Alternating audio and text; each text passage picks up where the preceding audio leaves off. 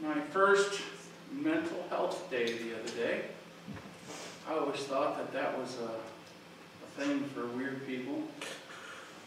Welcome to the club. And those who can't handle the stress of life. And I learned, no, that's a day for me.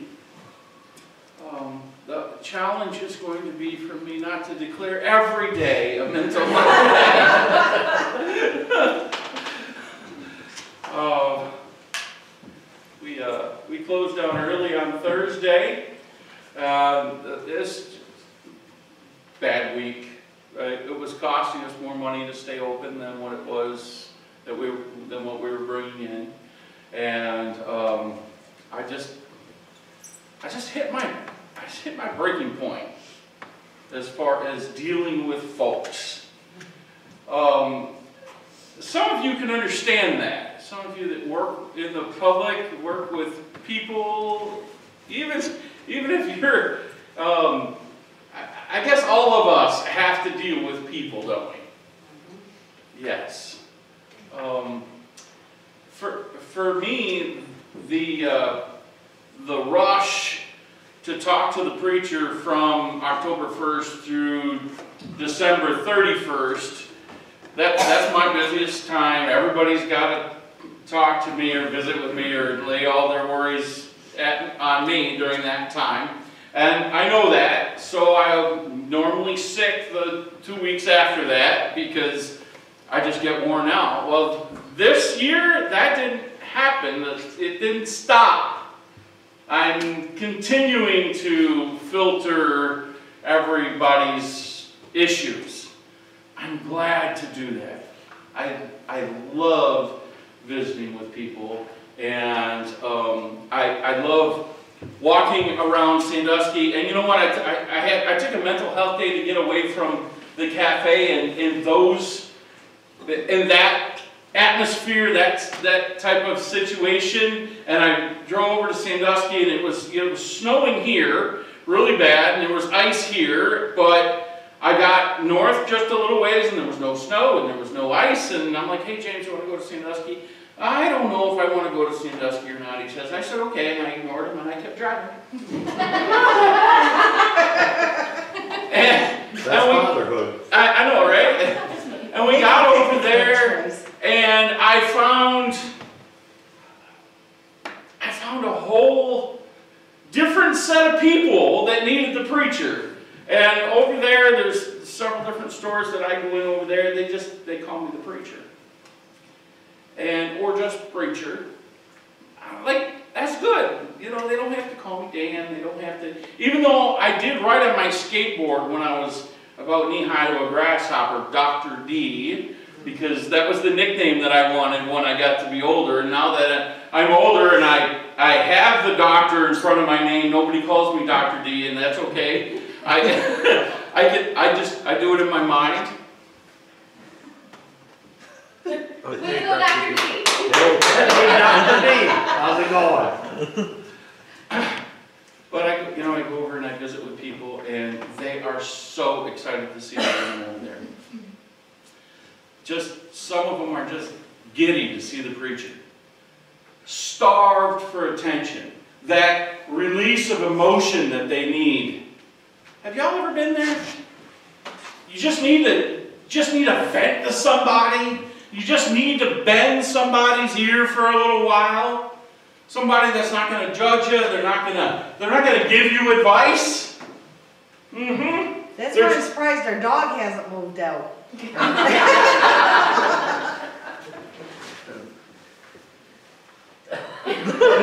judge you. She vents to her dog. Oh, so when I'm visiting with these people, and they're telling me different things about their lives, and I'm trying to encourage them and lift them up a little bit. I realize that in the book of Revelation it says that even though we go through trials, and that's plural, multiple trials, even though we have hurdles to get over in our life, and God helps us to get over those, we still don't turn to Him for encouragement, for advice, for an uplifting, for his blessing. Lots of people, they just don't do that.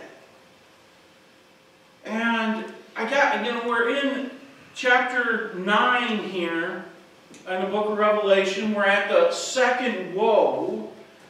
And all of the things that have happened so far, the people still are not turning to God. And you know what? If they can go through all of this, why would I think that just minor problems that people go through today would cause them to turn to God?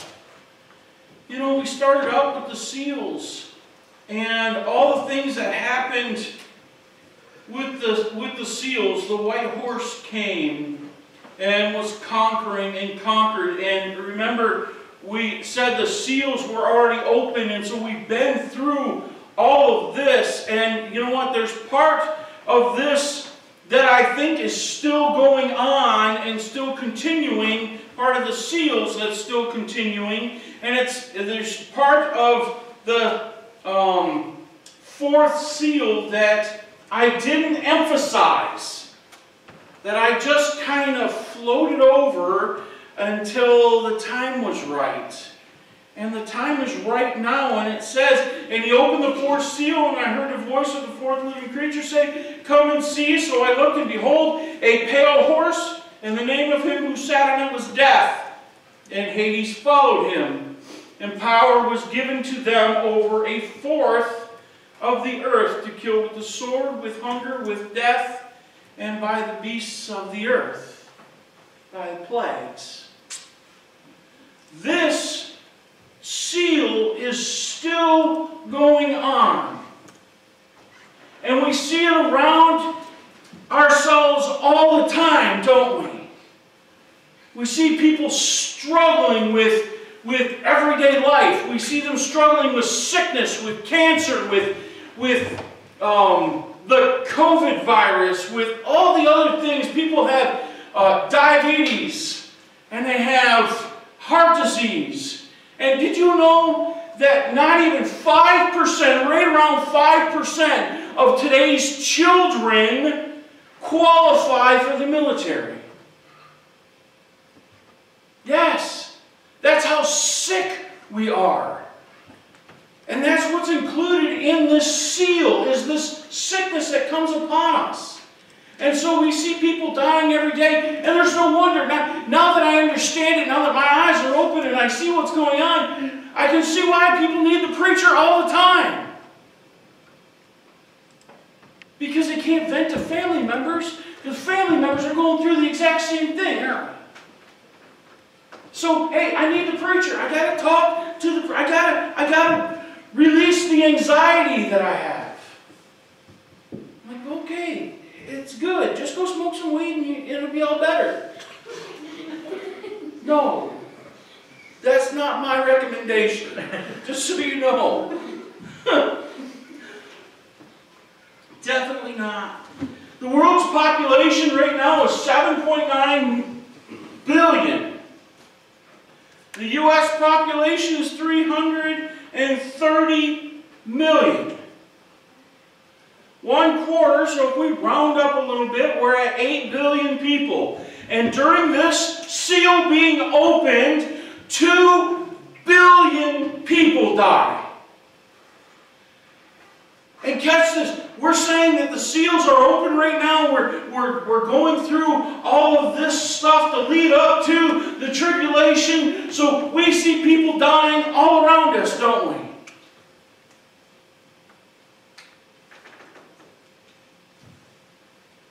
And God has called each and every one of us His followers. And if we're His followers, we're also ministers for the Lord Jesus Christ. And if we're ministers for the Lord Jesus Christ, each and every one of us should be bending an ear or listening or caring for those that aren't followers, those that need help, those that need to talk. The problem is Not even the other preachers out there right now are doing that. They're hiding in their offices. They're hiding in their caves, so to speak. Because they don't want to put up with all that's going on. Well, you know what? When 2 billion people are dead from all of the sickness that's upon us, we'll know we're really close. How many people died from the COVID so far, so their numbers say? 900,000 in the United States? We do.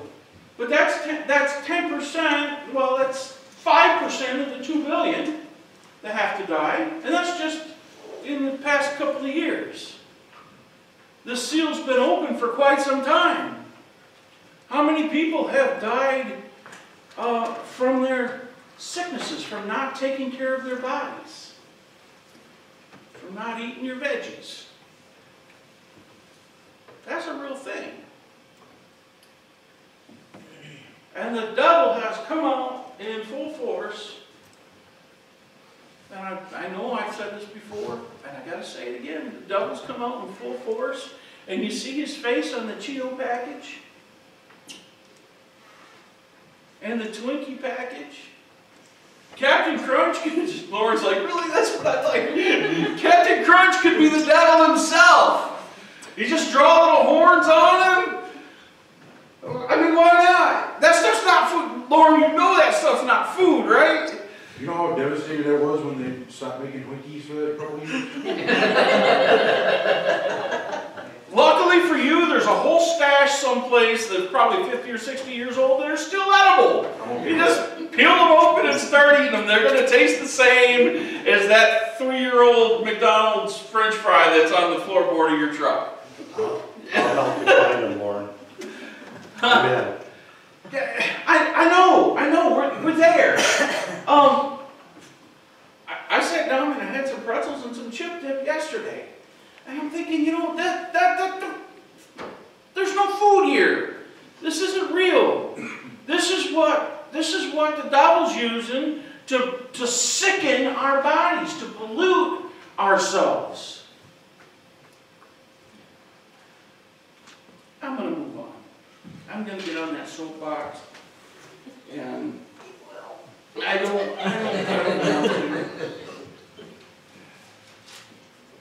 want to. You know what my favorite snack is? Black licorice. It's not my favorite. No, that's not my favorite snack. That may be my favorite food, but not my favorite snack. James? Pretzels and onion dip. No, that's not. My favorite snack in the whole world are olives. Black or green? I don't care. Either one is just as bad. I buy the big jar of olives, and Char's like, I don't have room in the fridge. That's too bad. Throw some of that stuff out. My olives need to go in the fridge. Because I will scoop out a bowl, and while I'm watching TV, I'm eating olives. It's winter, just stick them outside. Huh? It's winter, just stick them outside. We do. That's olive abuse. You know what happens to olives when you put them outside? They freeze. They freeze! And then it's like eating eyeballs. No, they kind of pop in your mouth a little bit. And my second favorite snack food are the little tiny, I don't know, baby beets. I love beets. The little red beets. Baby what? Beets. Do you know what a beet is? It's a Vegetable root that vegetable. most people eat. It's a root vegetable. You know what? And if you go and use the restroom and your poop sticks to the bottom of the toilet, you're not eating enough vegetables. So your butt will love you if you eat vegetables. Come straight from the preacher. I say that at the cafe all the time. And then the fifth angel sounded, and I saw a star fall from heaven to the earth. To him was given the key of the bottomless pit. We already read that. And I'm going on this one. And the locust. And then the sixth seal sounded. So we've got the bottomless pit open. And we've got A quarter of the population are already dead by the time this happens. So 2 billion people dead because of our choices, basically. Because remember, the seals were man-made problems, not God-made problems. And now this is what God does to us. And the sixth angel sounded, and I heard a voice from the fourth horns of the golden altar, which is before God, saying to the sixth angel who had the trumpet, release the 4 angels who are bound at the great river Euphrates. So the 4 angels who have been prepared for the hour and the day and the month and the year were released to kill 1/3 of mankind. Okay, so if there was 8 billion, we killed 2 billion off from all of our food and our medicines that we have and everything else that's supposed to sustain life, but it doesn't. That's the great deceiver, and he's deceived us as to what's good for us. We've got 2 billion dead, and now we're going to kill another 1/3, so 6 billion.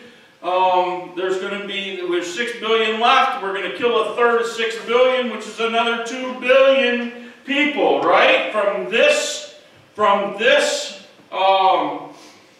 trumpet alone. And I heard a voice from the four horns of the golden altar, which is before God, saying to the sixth angel who had a trumpet, release the 4 angels who are bound at the great Euphrates River. So the 4 angels who have been prepared for the hour and the day and the month and the year were released to kill 1/3 of mankind. Now the number of the army of the horsemen was 200 million, and I heard the number of them. And thus I saw the horses in the vision. Those who sat on them had breastplates of fiery red,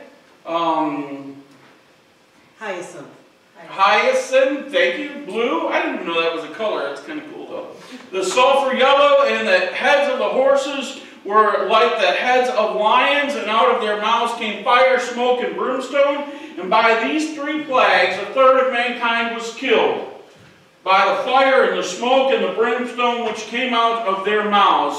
For their power is in their mouth and their tails are like serpents, having heads with them they do harm. But the rest of mankind who were not killed by these plagues did not repent of their works of their hands, and they should not worship demons and idols of gold, silver, brass, stone, wood, which can neither see nor hear nor walk. And they did not repent in their murders, their sorceries, their sexual immorality, or their thefts.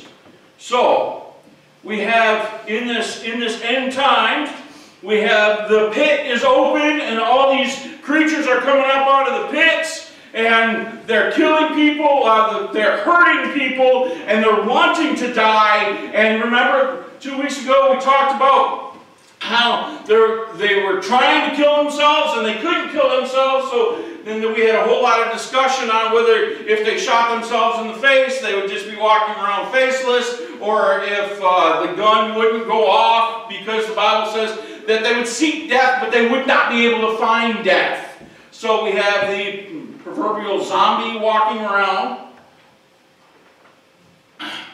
And so all of that is still going on. We still have these demons that are on the earth, and they're flying around, and they're torturing people. All of those who don't have the seal of God, the mark of God. And now we have this. And these angels that are being held at the 4 corners of the river Euphrates, and they are chained in place. That's interesting, because we had talked about all of the fallen angels that God had locked up in the pit, and now these fallen angels are these demon-like creatures that are coming up. And remember, fallen angels aren't demons. Demons are the Nephilim. They're the offspring of the fallen angels and human women. So those are the demons. Those are what floats around and scares you at night when you see strange faces and all of that. And the angels that fell, God locked them up in the pit. And this last trumpet, God had sent Satan, who still has access to God's throne, can still talk to God because God has to give him permission to do his work. He gave Satan the key to unlock the pit. All these angels come out, and they're terrifying creatures, and God still has dominion over them, tells them that they can't kill people, they can only hurt people. And so now we have 4 angels that are chained to the Euphrates River, and these angels are commanders of angel armies. Wow. And God says that He has prepared them for the hour, the day, the month, and the year and they were released to kill 1/3 of mankind. So God has these angels tied up for a specific time. And their armies are numerous. It gives a number here. And I was looking up to find some value in the number to see if it's just a real number, if they really counted them all. Did John actually sit there and count every one of them? Or did he hear the number? And it says, now the number of the army of the horsemen was 200 million, and I heard the number of them.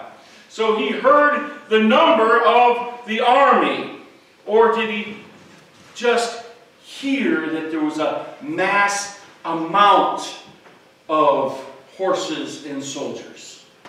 Most scholars believe that the number just stands for innumerable, because we know that the amount of angels that came out of the pit were innumerable, and the number of people that are saved are innumerable.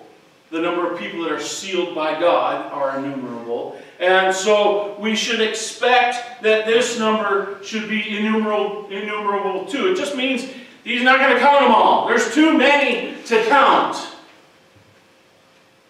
And so the horses, with the angels on the horses, come to kill.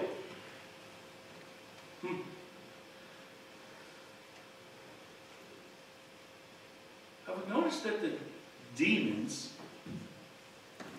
the offspring of the watcher angels and women, human women, they're not around. I wonder what happened to them. Because if they're the scary little demons that bother us. You ever had a demon bother you? Yeah? I did an exorcism last week at a building. They had on video a toilet seat lid, from the back of the toilet seat. It was set on the sink.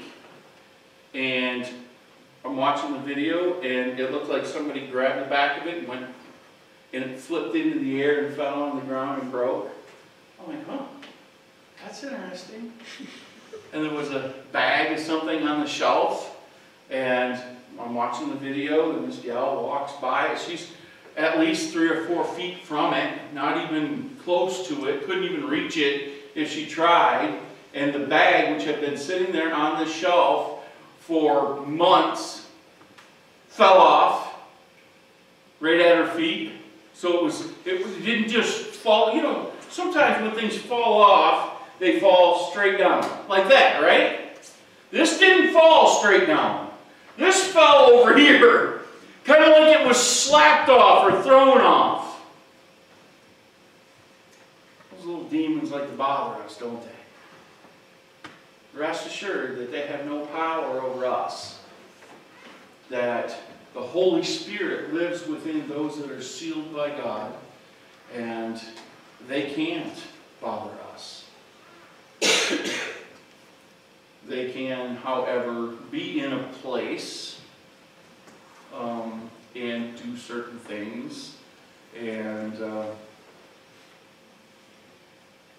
but when we get to the end times here, they're not even really on the scene.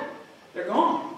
Or there's so much evil that we don't even notice those little things. I think it's, bless you.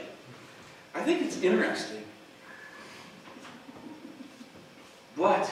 You're scared of everything that got let out. Yeah, they're scared of the angels. They would be subordinate to the angels. It'd be like their parents, right? Yeah. Mom and Daddy's home. Yeah. Hanging around.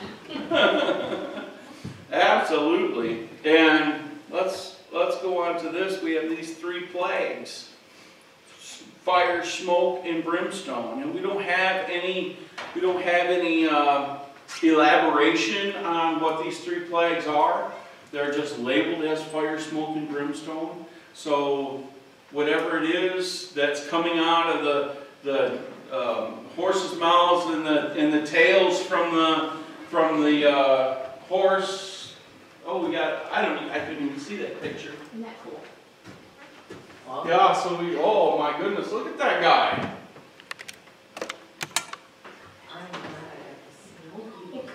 Looks like something you see on the side of a 70s van.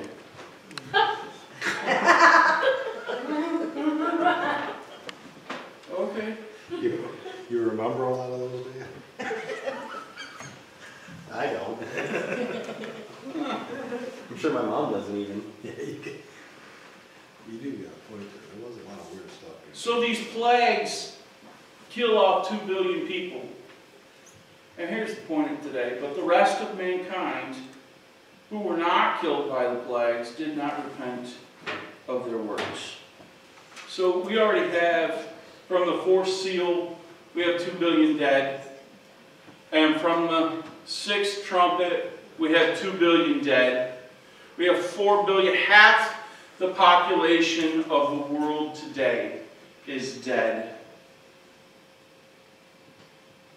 And they still won't turn to God.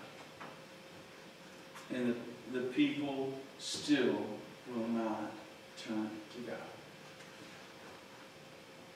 We've got a lot of bridges to build, don't we? But remember, it doesn't matter how good of a Christian witness you are, how much talking you can do. We can't force anybody in choosing God. They have to choose God themselves. And there's going to be lots of people who don't want to have anything to do with God. So I know that all the stuff that's going on with me, all the visiting that I'm doing, all the listening that I'm doing, it may be not any good. It may be that person is still not going to accept God. But we still have to try, don't we? We still have to be a true follower. And we still have to reach out to those around us that need help. And there's all kinds of them. So even though we've got all this coming, my challenge to you is to reach out to those that are around you. And I have given this challenge I don't know how many times. Befriend your neighbor, those that you run into at the grocery store all the time. Start talking to them. Build the bridges in hopes that they won't have to go through all of this and that they will get the seal of God. So next week we're going to cover this in a little bit more detail. I wanted to hit on the rest of mankind and that today. So next week we're going to reveal some more stuff out of this that's probably going to blow your mind. But for today I'm going to call it quits there, and I'm going to take a few questions. So if you have any questions for me about what we've covered so far, I would love to field those. Jamie. You said that the death rode the pale horse and Hades followed. Is Hades the devil, or what is Hades in? Hades is the dwelling place of those who die. So the whole, like, dwelling place followed. So like, No, it doesn't mean the following behind. It means it's a series of events. You die and then you go to Hades. oh, okay. Yeah, because those that died weren't sealed. They didn't have the sealing. So that's their dwelling place is Hades. Unfortunately. Any other question? Oh my God, all this, and I've answered everything. Did the exorcism of the house work? As far as I know, yes. Because I've Absolutely. heard that a lot of times it's not the house, it's the people that are inside it that are followed. Okay. I just- In this instance, it's the building that they tend to hang out in. I don't know why. So, I've done several. Matter of fact, in the past 10 years, I've had the blast or exercise several different dwelling places. But in the past 2 years, the number has grown exponentially. I mean, to almost that I'm at like 2 or 3 a month now. So demon activity is definitely increasing. And no, they're not. That's not grandma and grandpa hanging out watching over you. Just so you know, your loved ones that have passed away are in their resting place. They are not floating around eating your peanut butter and jelly sandwiches. So, Jamie. Where is the River Euphrates? The River Euphrates. It's over in the Middle East. Where? Oh, let's see. It's a real river. It's a real river. Yeah. Yes. Does go through the edge of Iraq and the western part, the eastern part of Iraq. I think so. Around the Syrian border, I think it is. Daniel, look it up for us real quick. I'm never going to visit that River Big rises cheese. in Turkey, flows southwest across Syria and through Iraq. Yeah. Longest river in Southwest Asia. All right, I have a question, because Yes. it says that people weren't turning to God, even after all that. Is it possible that now, when people have all these little troubles and they just feel like they got nowhere to turn but to God, is that God giving us the opportunity to increase faith by putting your wall back against the wall and you got nowhere else to turn? Absolutely. That's how the Holy Spirit calls. A lot of times, that's how the Holy Spirit calls us to Him, is by putting us through troubles. And you back to got the wall. nowhere else to go. Yep. And that's people in situations go, God, if you get me out of this. Exactly. Yeah. But notice, most people, when they say that, They don't They really go, mean it. you know what? I'm a MASH fan. You guys know that. And I love to use illustrations from MASH. Radar was bitten by a dog. And over in Korea, the biggest thing was rabies. All right? So he was taking the rabies shots. And he had to have so many shots in his stomach. Yada, yada, yada. It was making him really sick. And he had one little moment. He's like, okay, God, no more Hell's Dams, or or even the big one. I remember that. A few episodes later, there he is. Yeah, and a few episodes later, he's using the same words, that he promised. If you get me out of this, and miraculously, a couple of minutes later, they found the dog, and the dog didn't have rabies, so he didn't even have to finish his round of shots. So I'm sure that the writer of the show didn't want to give God any credit for that. But if you look at it, well, okay, so he made a promise to God. God came through, and now he's back, reneging on his promise. How often do we do that? How often does Yeah, but God doesn't make deals. He either does it or he doesn't. God does what God does. He True. doesn't make deals. True, he does. He's not Monty Hall. But he still puts us through things so that We we'll- have to turn to him. yeah, so that we turn to him, and so that a lot of times, even as a believer, if we don't call on God on a regular basis, if we don't seek after his guidance and his blessings, he'll put us through things so that, because he's kind of jealous, he's a jealous Just guy. reminds us of who we are and where our place is. Yeah, he wants us to communicate with him.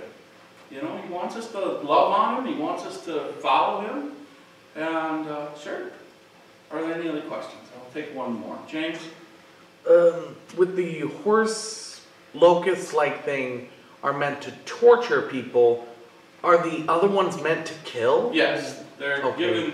given authority to kill 1/3 of the Earth's population. Okay, I was just trying Yep. to... And we notice that they're both angels, right? And they're both different types of angels, which tells us that God's made angels for different purposes. Yes.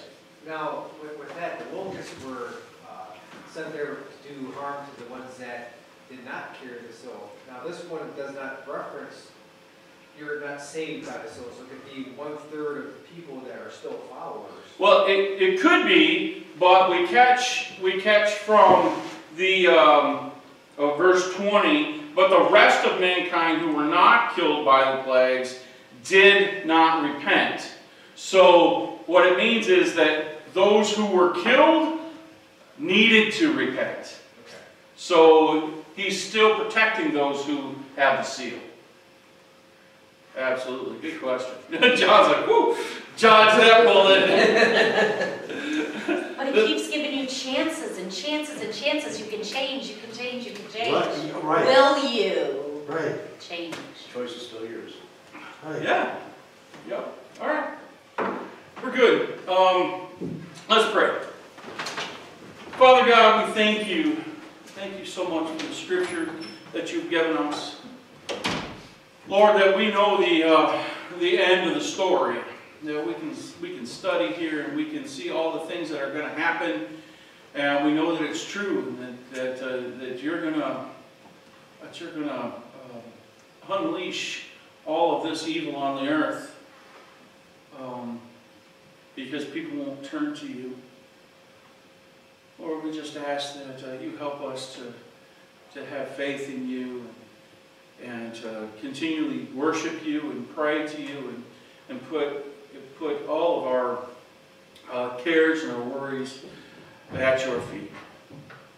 Father, we thank you for helping us get through this week, and we pray that you help us get through the next, and that as you challenge us, we will meet those challenges using the Word of God, using the tools that you've given us to win the day. Lord, we pray that you watch over all those that are here today, that you will give them blessings and mercies. Watch over us as we go home. Let us enjoy the rest of this Lord's Day in rest and prepare for the next week. In Jesus' name we pray. Amen.